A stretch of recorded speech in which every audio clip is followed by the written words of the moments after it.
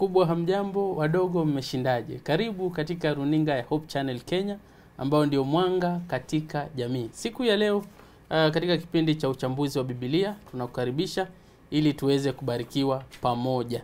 Na imani kwamba umekuwa ukifuatilia kwa muda. Sasa tunaangalia sana kitabu cha Isaya ama kitabu cha Isaya ambacho ndio tunajifunza katika juma hili. Basi bila kupoteza muda, nataka nimpe fursa hii Mchungaji Paul Mwangi aweze kutufungulia kwa ombi, kisha tuanze kipindi mara moja. Na tuombe. Baba yetu na Mungu wetu ishie juu mbinguni, tunakushukuru kwa juma ambalo limepita. Asante kwa neema yako na kwa mema yote ambayo umetutendea. Wakati huu tunatambua uwepo wako kwa njia Roho wako Mtakatifu. Kiomba aweze kutusaidia tunapolinena neno lako liweze kupata mahali katika moyo wa kila mmoja wetu na kutuandaa kwa sababu ya ufalme wako, katika jina la Yesu aliye Mwokozi wetu. Amina. Amen. Asante sana mchungaji ambaye ametufungulia kwa ombi. Si mwingine ila ni mchungaji wetu Paul Mwangi ambaye leo atakuwa mmoja wa walimu wetu. Mwalimu Mwangi, msalimie mtazamaji. Ujambo mtazamaji na karibu tubarikiwe pamoja. Asante. Kando yake si mwingine ila ni mwalimu wetu Tito Ongeri ambaye pia leo atakuwa ni mmoja wapo wa walimu wetu. Mwalimu Titus Ongeri, msalimie mtazamaji. Ujambo mtazamaji, karibu tuweze kuhekimika pamoja. Asante. Nami ni mwelekezi wako, naitwa Tabnacha Oduor. Na imani kwamba tutaandamana hadi tamati na utabarikiwa katika hali moja au nyingine. Walimu, tumekuwa tukiangalia kitabu cha Isaya. Na Isaya ni mmoja wapo ya wale wanaitwa kizungu major prophets.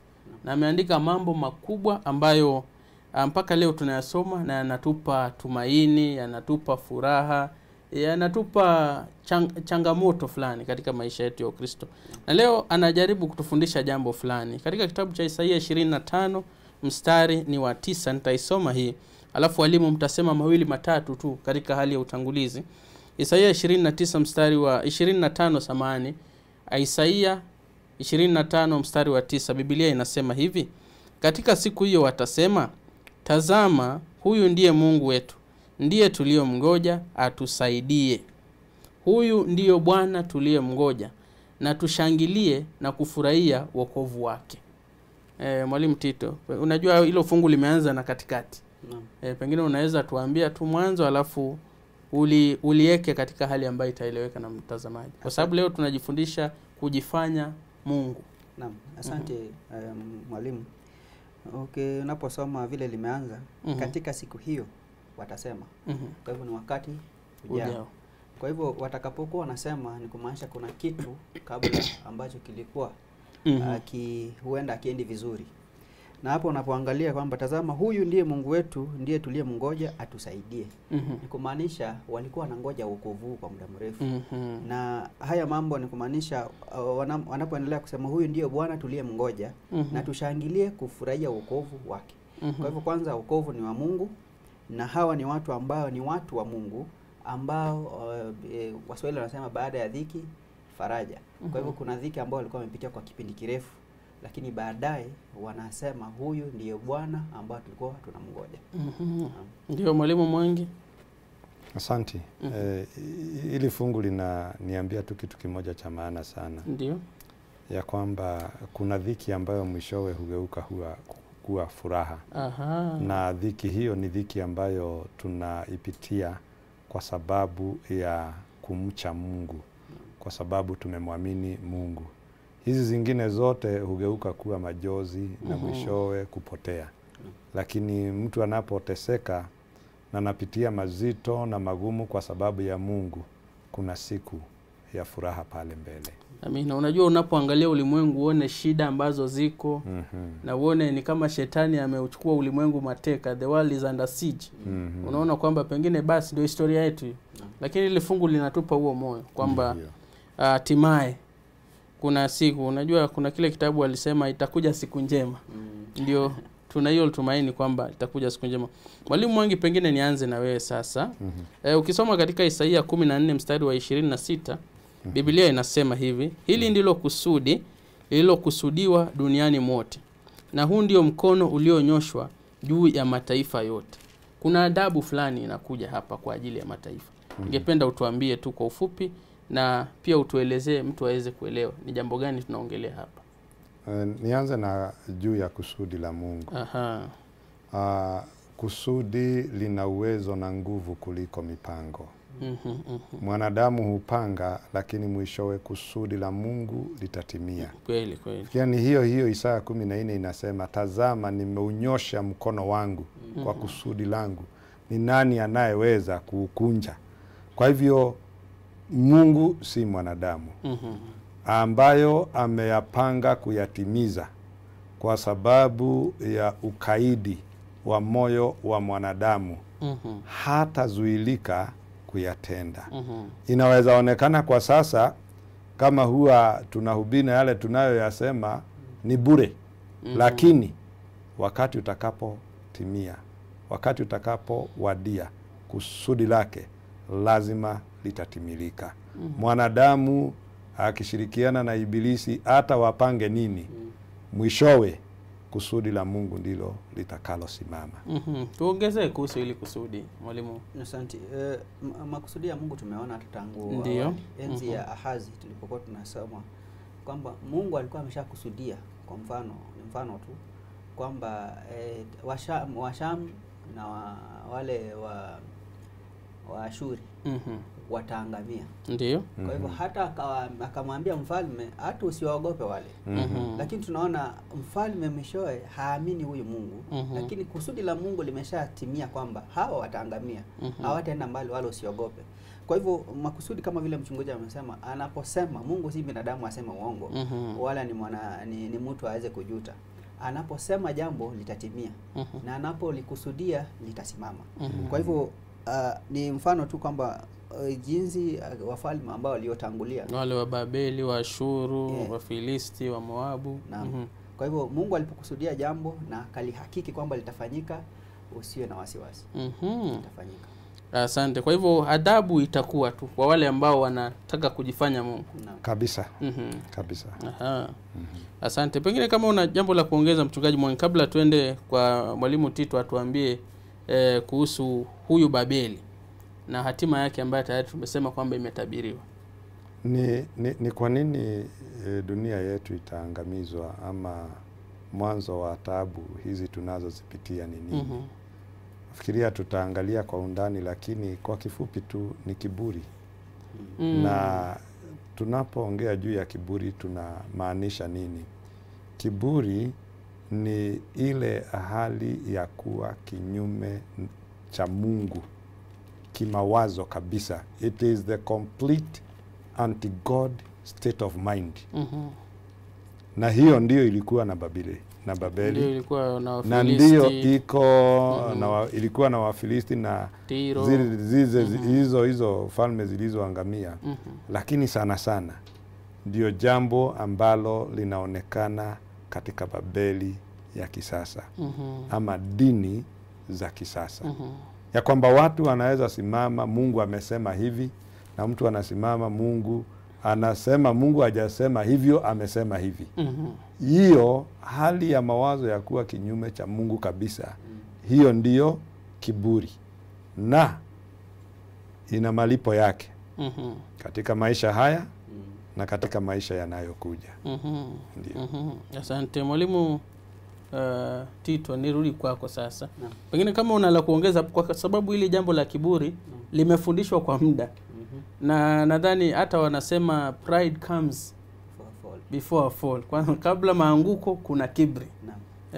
Labda kuelezea kiburi kidogo, labda tuangalie kitabu cha Methali 6. Ndiyo. Nafikia ya 12.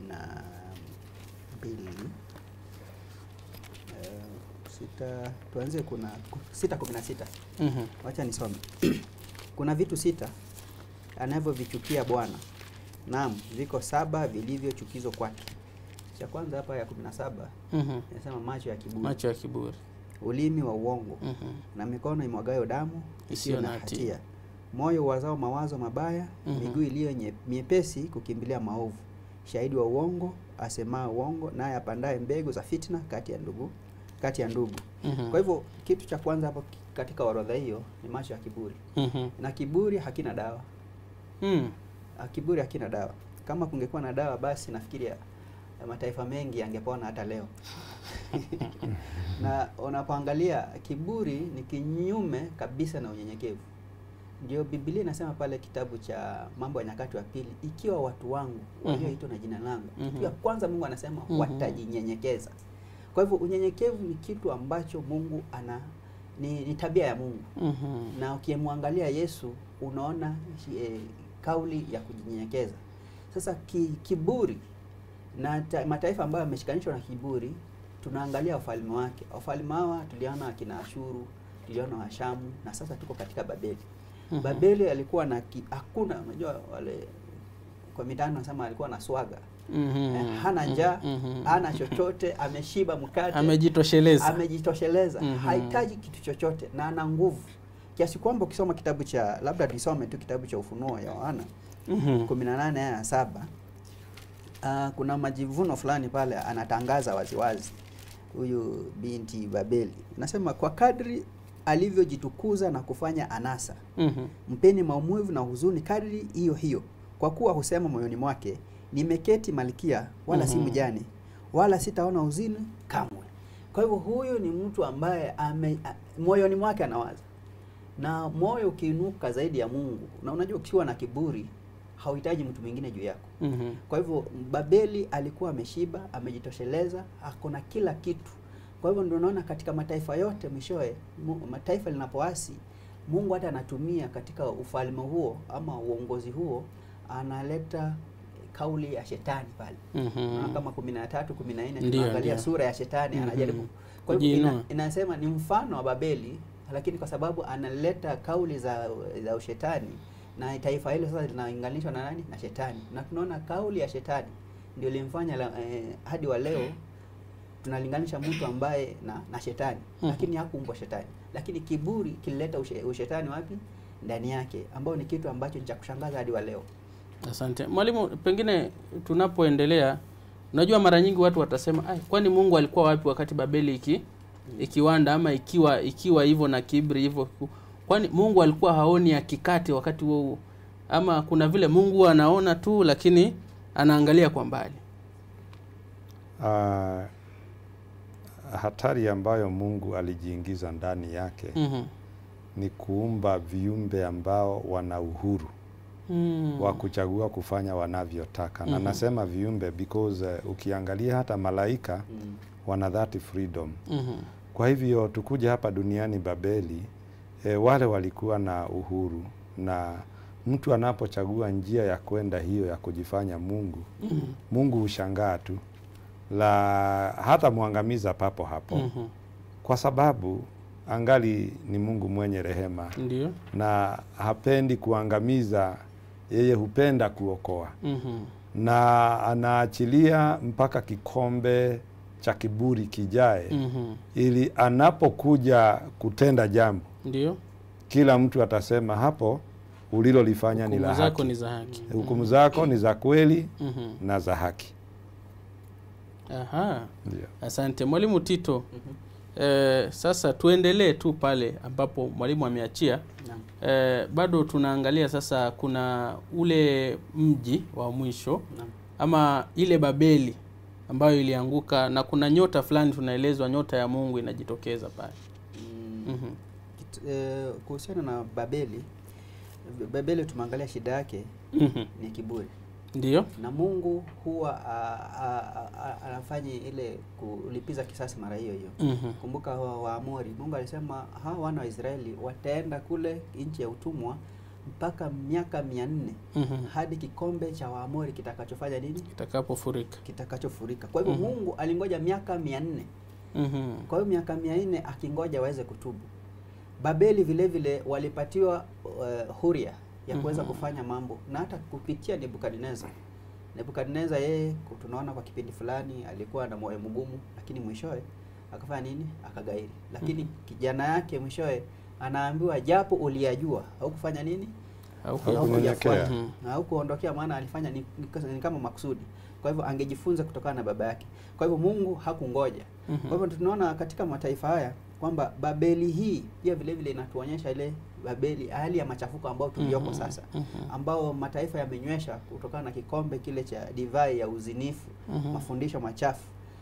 Hata wakati Mungu bado anaendelea kupitia watumishi wake duniani kote kuweza kuonyesha ulimwengu jinsi wameleweshwa, waweze kuamuka kutokana na hayo mafundisho ili waweze kuamuka. Kumbuka Bwana Nuhu, Bwana Luti aliweza kunyweshwa na mabinti zake.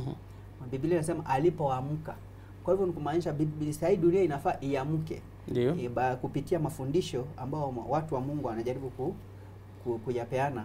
Na ukweli huu ambao unapeana ni ile nyota ya alfajiri ambayo inang'aa ndani ya moyo wa wanadamu ambao ni Yesu Kristo. Asante. Mwalimu Mwangi, kuna huyu mfalme wa milimani. Nataka utueleze kumuhusu naye pia. Wanamuita kizungu the mountain king. The mountain king. Ni vizuri tunapoangalia mwalimu huyu wa milimani. Kwanza tuelewe ni mlima gani huu. Ukienda binguni kuna mlima upande wa kaskazini. Ndio. Na mfalme huyu ama huyu mfalme unaona ni mfalme wa mlimani in quotes. Anataka hiyo mlima. Na huo mlima ni mmoja tu ukaa hapo. Ndiyo. Mungu mwenyewe. Kwa hivyo anataka kujifanya Mungu. Anataka kujifanya Mungu. Ajihusishe na vitu vya kiungu. Ajihusishe na vitu za kiungu. Na sasa aliutamani. Jina lake hapo mwanzoni alijulikana kama Lucifer. Ama nyota ya alfajiri. Kiumbe wa kupendeza. Kiumbe ambaye akilinganishwa na wengine alikuwa wa pekee. Ukiingia katika Ezekieli 28 utakuta urembo wake ulikuwa wa kustaajabisha. Biblia inasema ya kwamba mavazi yake yalikuwa mawe ya dhamani. Hizo zimetajwa hapo, mawe za dhamani. Akipitia hivi, kwa hiyo katika hiyo nuru ya mbinguni ambayo si ya jua, si ya mwezi na nini. Hizo mawe zikitoa mwangaza hivi, mwanga wake na nini. Jamaa kajiangalia hivi, ndiye anaitwa mfalme wa mlimani. Jiangalia hivi akasema, ni nini ingine nimebakisha? Siende nikalie hapo. Kwa nini ni yeye tu anakaa hapo? Hata mimi ninaweza kaa hapo. Na hiyo ndio shida ya sayari. Ilianzia na shida ya ulimwengu wetu kwa ujumla. Kwa hivyo mfalme huyu in quotes ni Lucifer, ambaye mwishowe anabadilika, tunamuita nani? Tunamuita shetani. Kwa sababu ya kuwa na yale mawazo ya kiburi yaliyotokana na zile karama alizokuwa nazo na ule urembo aliokuwa nao. Na hivyo ndivyo wanadamu wengi huanguka. Kweli? Wakati ambapo wewe ndio habari ya mjini. Karama imekuwa ya maana kuliko mwenye karama. Basi unaona watu wa kwaya, sauti hizo zinakuwa za maana kuliko mwenye kuwapa sauti. Mhubiri ana kipawa, anahubiri, watu wanaamini. Anaona kuhubiri ni ya maana kuliko Mungu. Hiyo ndiyo tunayoita pride. Wakati the gift imekuwa ya maana kuliko mwenye kupeana. Kwa hivyo you dethrone, unatoa mwenye gift, mwenye kupeana gift, maana sasa wewe umeona umetosheka, kile amekupea ni cha maana kuliko yeye. Na hivyo ndivyo Lucifer alifanya. Sasa Mwalimu Tito ametueleza jambo hapa ambalo amelileta karibu na nyumbani. Kwa sababu wengine wanaweza tunaongea mfalme wa mlimani wakadhani ni mfalme wa mlimani Lucifer. Mimi siko. Ametaja wanakwaya, ametaja wahubiri. Sasa ukimlinganisha huyu usemi huu wa Isaya 14:13-14 alafu ulinganishe na Filipi 2:5 hadi 8, kuna tofauti gani hapo na jambo gani ambalo tunaweza ambia mtazamaji leo? Tofauti ni kama vile Mungu anasema mbingu na ardhi. Kwamba huyu naye ameamua kutamani kile muumbaji anacho. Akisahau yeye ni ni kiumbe ambaye ndio. Sasa hapa tunaona Yesu kitabu cha Filipi 2:5 anasema, Paulo anasema iweni na nia hiyo ndani yangu ambayo ilikuwa ndani ya Kristo Yesu, ambaye hapo mwanzo alikuwa yuna namna ya Mungu. bali hakuona kule kuwa sawa na Mungu ni kitu cha kushikamana nacho. Bali alijifanya kuwa hana utukufu. Ndiyo. Kwa hivyo Mungu muumba mbingu na nchi, ambaye alisema kuwe malaika na wakawa, ikiwemo Lucifer, aliona kuwa kushikamana na uungu huo si kitu. Lakini akajishusha, akajinyenyekeza, akawa mtumwa, akawa tukamuita nabii, tukamuita mwana wa Daudi. Huyo ambaye alisema kuwe nuru ikawa nuru, ambaye aliona kule hiyo utukufu. Yaani kama ujaribu kuangalia Rais Uhuru Kenyatta, aamue kuishi Kibera kwa wiki moja. Kwa wiki moja itakuwa magazeti nafikiria kwa mwaka mzima. Hata mitandaoni. Hadi mitandaoni. Lakini huyu tunaona ni muumba mbingu na nchi, ambaye anajishusha. Lakini tunaona hapa kiumbe kinaamua kujipandisha. Unaona? Yaani kwa nafasi ya Mungu anataka kukalia hicho kiti. Lakini ajabu ni eti kwamba adhabu yake inashuka. Aya 15 inasema lakini utashushwa mpaka kuzimu, mpaka pande wa mwisho wa shimo. Asante, shikilia hapo. Naam. Shikilia hapo, tutarudi kwa sababu nadhani mwalimu ni kama ameanza kutueleza kwamba kuna adabu ya kibri. Ndio. Na pia kuna zawadi ya kujinyenyekeza. Nadhani hapo utatuambia kwa sababu hapo ni patamu. Wengi wao tunadhani tukijienua ndio tunaenda vizuri, kumbe hatujui kwamba tukijienua wanaita huku mitaani tunapunguza bonga zinapungua sana. Kwa hivyo siende mbali mtazamaji. Nachukua tu mapumziko mafupi kisha turudi katika sehemu ya pili ya kipindi hiki ambapo tutaendelea kuelezana huyu ambaye anajifanya kuwa Mungu na kuna hatari gani za kwenda mwelekeo huo na jinsi gani tunaweza kujirehemu ili hatimaye tuwe washindi. Wakati Mungu atarudi tuseme huyu ndio Mungu ambaye tulikuwa tunamngoja, ambaye atatuondolea shida zetu zote. Usiende mbali, tunarejea. Hii ni Hope Channel Kenya, mwanga kwa jamii.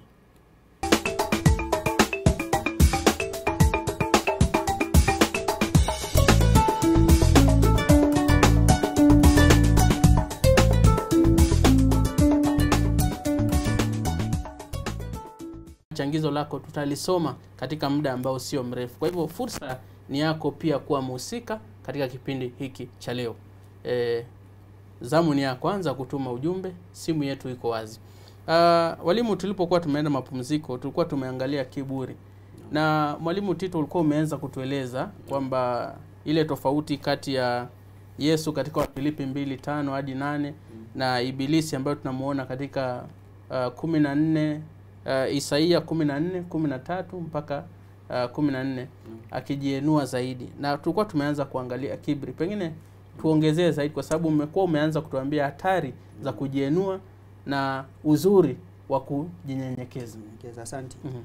Tunapoangalia tofauti ya huyu Ibilisi na mwanzilishi wa kiburi na Yesu bingwa wa unyenyekevu ni kwamba tunapoangalia huyu Ibilisi anaposema alikuwa anawaza moyoni mwake nitapanda juu ya milima ya Mungu, nitapanda juu na kuendelea. Sasa unaona hapa mwisho aya 15 nasema lakini utashushwa mpaka kuzimu. Kwa hivyo inakuwa ni kinyume na matarajio yake. Lakini Yesu alipojinyenyekeza, yeye ambaye alikuwa Mungu, akuona kule kuwa sawa na kushikamana na Mungu si kitu ya kushikamana nacho, alijishusha hata mauti ya msalaba, akazikwa.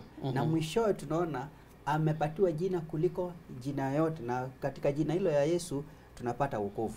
Na Yesu mwenyewe akafundisha aya Luka 14 aya 11 anapotoa mfano, anasema hivi, kitabu cha Luka 14 aya 11, kwa maana kila ajikwezae atadhiliwa, naye ajidilie atakwezwa. Kwa hivyo ni mambo mawili tofauti. Kwa hivyo kwa kila Mkristo, kwa kila talanta uliopewa, kwa kila nafasi ambayo umepatiwa, kwa kila pale popote ambao Mungu ameona ni heri akaweza kukuweka, ni vizuri uweze kujinyenyekeza. Biashara ya Mwenyezi Mungu ni kukuinua. Wewe fanya kazi, inua jina la Mungu. Mungu atakuinua.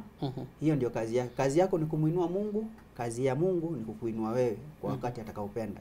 Ndio unaona Babeli, kitabu cha Mwanzo 11, labda ukiniruhusu nisome. Mwanzo 11 kwa haraka tu. Acha nisome, tuangalie 11 na 12 tu, lakini kuna jambo ambalo nataka tuweze kuangalia pale kwa haraka. Hiyo ni Genesis 12. Genesis chapter 11. Chapter 11. Ana hatari sana. Inasema, Nchi yote ilikuwa na lugha moja na usemi moja. Ikawa watu waliposafiri pande ya mashariki waliona nchi tambarare katika nchi ya Shinari, wakakaa humo. Wakaambiana, haya tufanye matofali tukayachome moto. Walikuwa na matofali badala ya mawe na lami badala ya choka. Wakasema, haya na tujenge mji na mnara na kilele chake kifike mbinguni, tujifanyie jina. Hiyo ndio jina nilikuwa natafuta. Tujifanyie jina. Kwa hivyo lengo la hawa jamaa ambao waliamua kujenga mnara, lengo lao ni kujifanyia jina. Ukisoma hapa 12:1, hapo tunapata historia ya Ibrahimu. Nasema Bwana akamwambia Ibrahimu, toka wewe katika nchi yako na jamaa yako na nyumba ya baba yako, uende mpaka nchi nitakayo kuonyesha. Nami nitakufanya wewe kuwa taifa kubwa na kukubariki na kulikuza jina lako. Kwa hivyo Mungu hapa anaambia Ibrahimu, fanya ambao unataka nikufanye. Toka katika nchi yako enda. Mimi nitalikuza jina lako. Unaona? Kwa hivyo wewe kazi yako Ibrahimu niinue. Na mimi kazi yangu ni kukuza jina lako. Wale wengine walijenga mnara ili kukuza jina lao. Kwa hivyo Mungu mwishowe ukisoma pale ukisoma hiyo 11 kuteremka, machafuko yalikuja. Kwa sababu lengo lilikuwa nini? Kukuza jina lao. 12 ukiteremka na mwisho hadi sasa tunasoma napata Mwokozi alitokamana na uzao huu wa Ibrahimu. Asante Mwalimu Mwangi, kuna mlango wa mbinguni. Ama wanaita kizungu Heaven's Gate. Ambayo inajitokeza katika Isaya 13 na 14. Kwamba hawa wanajienua wakitaka kujifanya Mungu, waweze kufikia Mungu. Lakini kuna vitu vinakosa. Tuambie kuhusu hii milango ama hii gate ya mbinguni. Najua wakati mtu amemkaidi Mungu, na maana mwanadamu aliumbwa akiwa na sehemu ya kuconnect na Mungu. Ndio. Atatafuta kitu kingine kiwe Mungu. Cha kujalizia. Cha kujazia hiyo pengo hiyo. Maana mwanadamu ameumbwa akiwa na hali hiyo ya kuabudu. Hata wale ambao wanasema hakuna Mungu, hiyo filosofia yao ndio Mungu wao. That philosophy, hiyo fasaha yao ndio Mungu wao. Na sasa hapa tunaona katika historia ya ulimwengu huu, falme zinakuja na kila falme inakujanga na kamungu yake. Na kila ufalme inakujanga na kamungu yake. Lakini one thing ambayo ni very clear, hata nyakati hizo wale wafalme na watu waliokuwa wanaabudu miungu hizo walikuwa wanaziheshimu. Kwa mfano kama Babeli, kila mwaka ilikuwa ni lazima mfalme atoe mavazi yake ya kifalme akienda mbele ya Mungu maduku. Ndio apewe neema ya kutawala mwaka mwingine. Kwa hivyo issue ya kujiita Mungu na kujifanya Mungu haingesikika hata wakati ule. Kwa hivyo inapoonekana sasa katika Babeli wamepita hata mipaka ya kuheshimu hata zile miungu zao. Na hii ndiyo inayoonekana. Na kwa hivyo kuanzia hapo sasa unakuta wametengeneza milango mingi ya miungu. Na milango hii ya miungu tunatakiwa tuangalie vizuri sana. Yakobo alipolala akaona malaika vile wanashuka na kupanda, wanashuka na kupanda, mwishowe alisema mahali hapa nimeona mlango wa mbinguni. Kwa hivyo hizi nyumba ni milango ya mbinguni. Lakini Yakobo alisema kuna mlango tu moja wa mbinguni, na mlango huo wa mbinguni Bethel ndio nyumba ya Mungu na ndio kanisa la Mungu. Tunasema nini kwa kifupi? Duniani kanisa la Mungu linalopeleka watu mbinguni ni moja. Lakini pia kuna kanisa zingine nyingi ambao ni tumilango ambayo pia tunadai tunapeleka watu mbinguni. Lakini ukweli ni kwamba hakuna bingu nyingi. Bingu ni moja. Maana Mungu ni mmoja na Mwokozi ni mmoja. Sasa hizi zingine zatoka wapi? Ndiyo hiyo Babeli, machafuko ambayo yanachafua hata mawazo ya wanadamu mpaka watu wanakosa kuelewa mambo ambayo ni wazi kabisa. Ndio. Napenda mifano sana Mwalimu Tito. Pengine kwa ufupi tu ungetupatia kwa sababu naona simu imeanza kuchemka. Nasema kwamba tutumie ujumbe tu. Ukipiga simu kwa leo hatutapokea. Samahani. Lakini ukituma SMS ama ujumbe mfupi tutapokea. Ndio tunakuasa hivyo mtazamaji. Naona simu inachemka, watu wanatuma ujumbe na ningependa tuweze kusoma baadhi ya maswali yao, lakini kabla tusome, mwalimu ametaja kwamba kuna milango. Kuna milango ambayo si hiyo. Pengine nitajuaje huu ndio mlango wa mbinguni? Nitafikaje katika ile hali ya Yakobo niseme kwamba kweli hii kuna mlango wa kwenda mbinguni? Nitajuaje huu ni mlango wa kwenda mbinguni na hii ni milango ya mjomba? Asante. Kwanza Yesu mwenyewe amesema mimi ndio mlango. Ndio. Kitabu cha Yohana 10:9. 10:13 hapo ukisoma anasema mimi ndio mlango. Kwa hivyo yeye ambaye anataka aingie kwa mlango, lakini yeye akuaye kwingine. Anasema labda tusome. Isome kwa sababu tungekuwa na Mgunda angetuuliza. Mgunda anapenda kusema kwamba mbona msomi? Acheni kunukuu.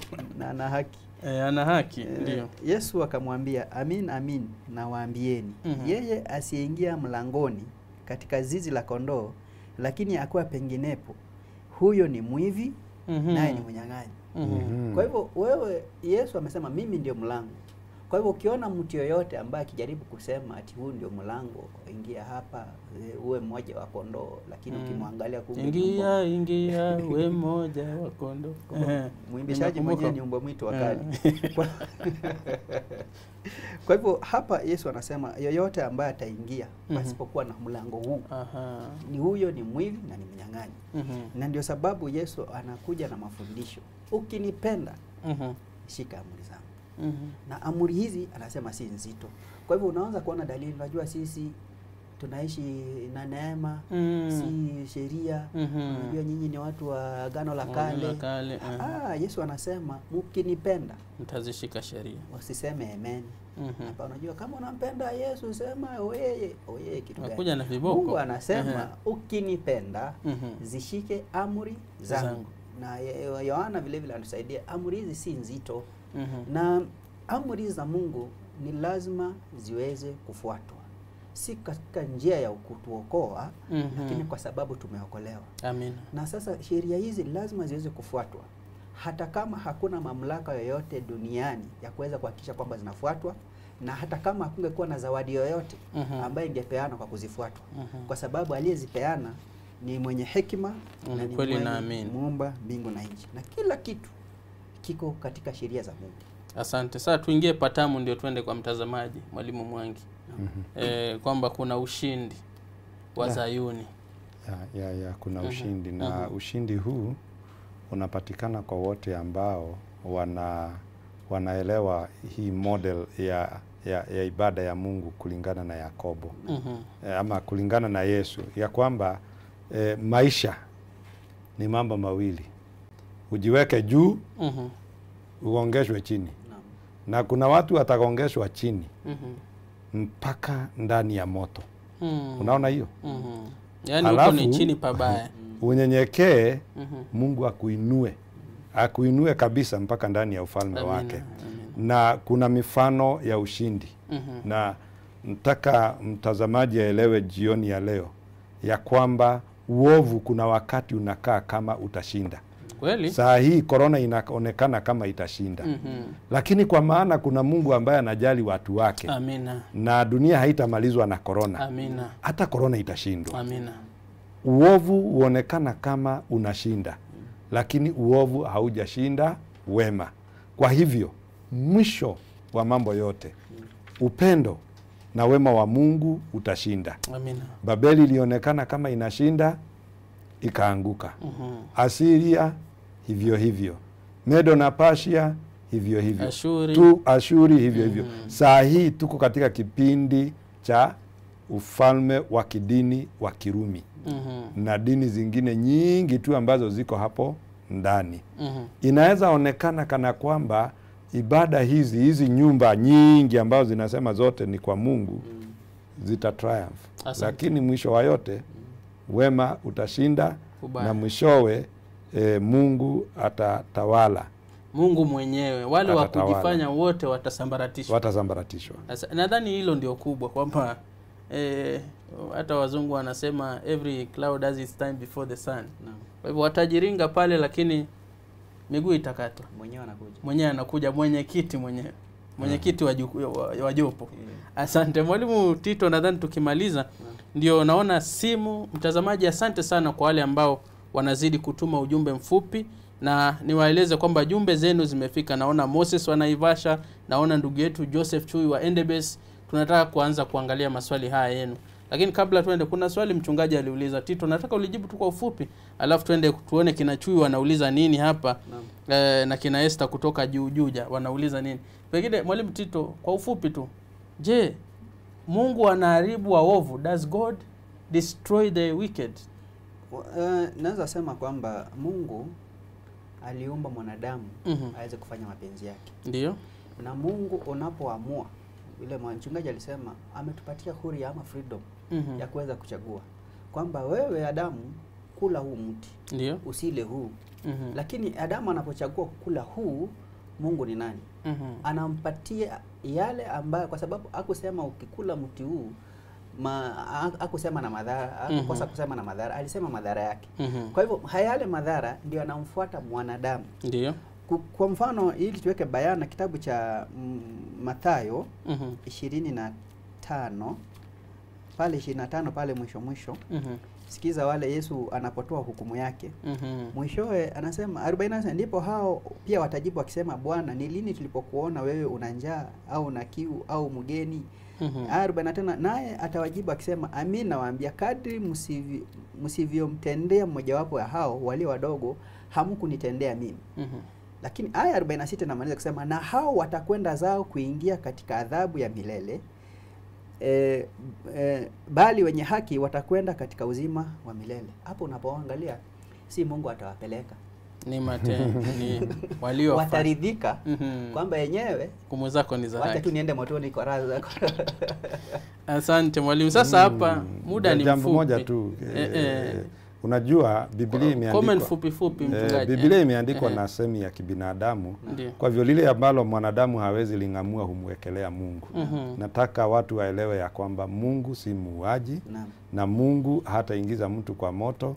Ameweka mipaka yake. Ukivuka nje ya hiyo mipaka, unachopatana huko usiseme ni Mungu. Ni uchaguzi wako. Asante. Asante. Kwa haraka sasa mchungaji, nadhani hii unaweza jibu tu kwa haraka. Ndugu yetu Kimutaya anasema anatutizama akiwa Chepterit kule Nandi. Anasema anawatakia sabato njema members wa Chepterit SDA Church. Anasema my question is what do I do to know my talent and to know how I can serve God better? Nadhani haiko kwa mada, lakini mpe tu jibu la haraka. Atajuaje talanta yake? Mtu hajui talanta, si mtu hujisema talanta yake. Talanta hujulikana ukiwa kanisani. Watu ndio watakuona, watu watatambua. The church interprets the gifts ambazo waumini wako nazo. Asante. Grace anasema I'm Grace. Swali lingine hili Mwalimu Tito anasema I'm Grace. Kindly explain more on doom of the nation. Na rudisha katika siku ya Jumapili. Nataka tu uelewa zaidi. Katika maangamizo ya mataifa ni kwamba Mungu kwanza, haya mataifa kwanza ni watu ambao wasiomjua Mungu. Ndio. Na si ati kwa sababu Mungu hakuwaonya. Mungu alitumia Israeli kuonyesha tabia zake hata kwa wale ambao si wa Israeli. Kwa hivyo wanapoangamizwa si kwa sababu wameonewa, ni kwa sababu wamekosa kufuata maagano ya Mungu, kwa sababu wanaona kweli huyu Mungu wa Israeli anaweza. Amen. Kwa hivyo wanapoangamizwa, ukisoma kitabu cha, labda nisome tu kidogo, nadhani uinukuu tupatie nukuu, nadhani atasoma. Nashukuru. Ukisoma kitabu cha Isaya hiyo 19 kuanzia 21 hadi 25 ya mwisho, anasema hata Misri watakubaliwa maombi yao, japo Mungu atawapiga watapona. Kwa hivyo Mungu anapowapiga si anawapiga kwa kuonea, anawapiga kwa sababu wanajua ukweli, japo wanakataa. Asante.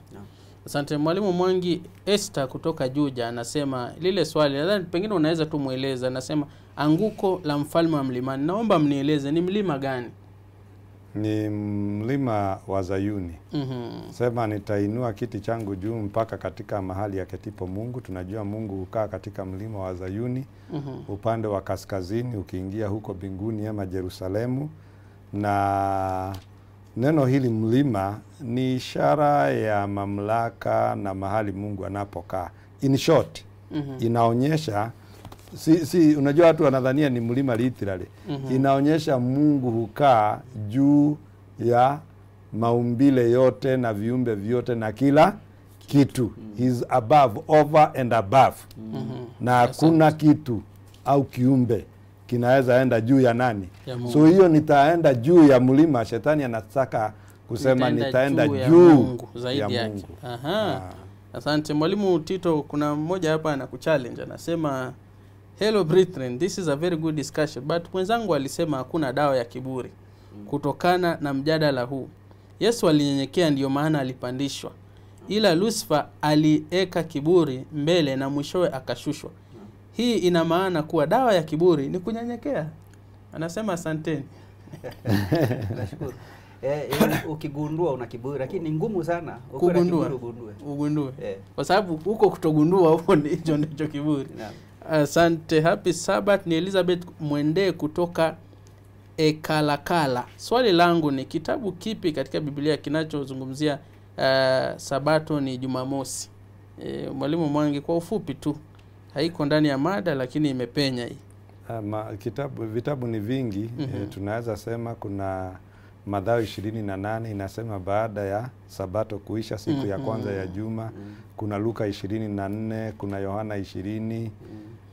Na ukirudi katika Agano la Kale, si Mwanzo inaonyesha Mungu alibariki na akaitakasa siku ya saba, Mwanzo 2:3. Asante. Kuna Charles Kipiegon kutoka Naivasha anasema mlango wa mbinguni ni mlango wa ushindi na mfalme wa milele. Na mfalme wa milele ni Charles Kipiegon, nadhani alikuwa anaongeza changio hilo. Joas Masese kutoka Nakuru anasema how do you understand God's wrath and anger? Unaelewaje hasira ya Mungu? Ndio hiyo. Hasira ya Mungu ni hasira takatifu, si kama ya mwanadamu. Hasira ya mwanadamu si takatifu. Ya kumaliza. Hasira ya mwanadamu hufanya maovu na haitokani na upendo. Hasira ya Mungu inatokana na upendo. Kuona ya kwamba kuna viumbe hapa wanataka kudhalalisha ufalme wake wa upendo.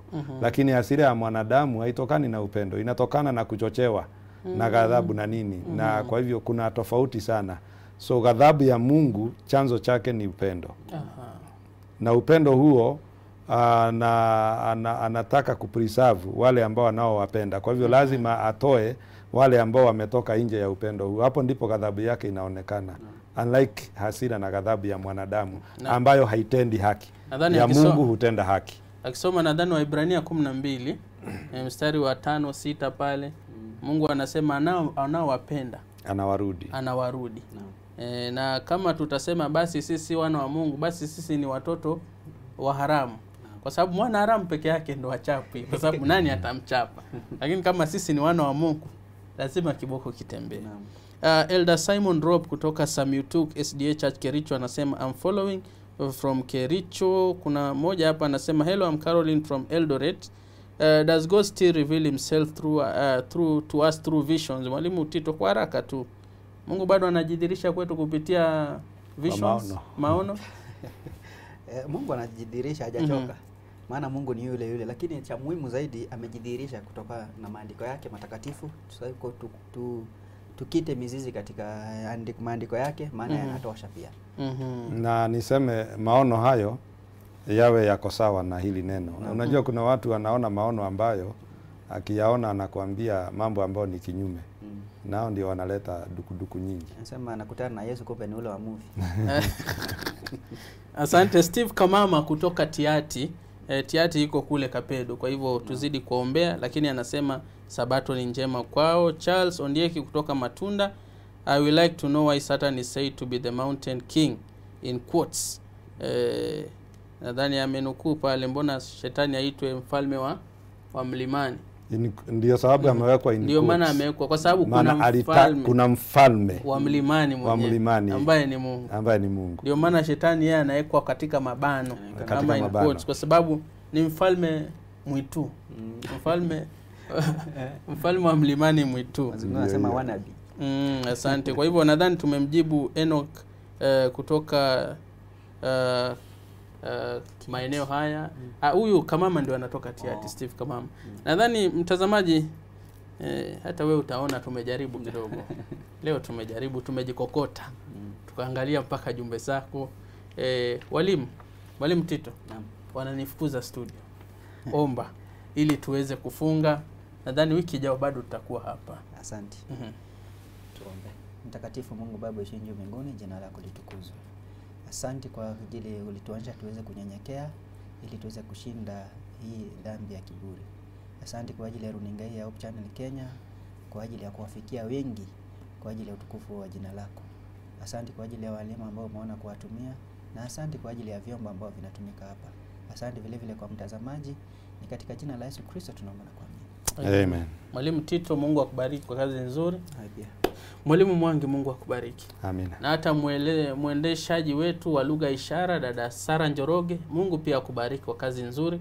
Na wanasa picha tunawashukuru sana kina Masi, kina Lilian na director wetu Jason ambaye amefanya kazi nzuri ya kuhakikisha picha hizi zinapita. Na pale katika transmission tuna ndugu yetu Kombe na Janai Orina ambao wamefanya kazi nzuri kuhakikisha kwamba unapata picha hizi moja kwa moja. Mimi mwelekezi wako Tabnacha Uduo, sina la ziada ila tufunge tu wakati huu, lakini tunakwambia kwamba kuna vipindi vinakuja vizuri, uimbaji unakuja, kuna mahubiri na mambo mengine mengi ambayo yameandaliwa ili kukuenua roho na kuleta karibu na Mungu. Usiende mbali, zidi kukaa katika Hope Channel Kenya kwa sababu HCK ndio mwanga katika jamii. Hadi wakati ujao, Mungu akubariki.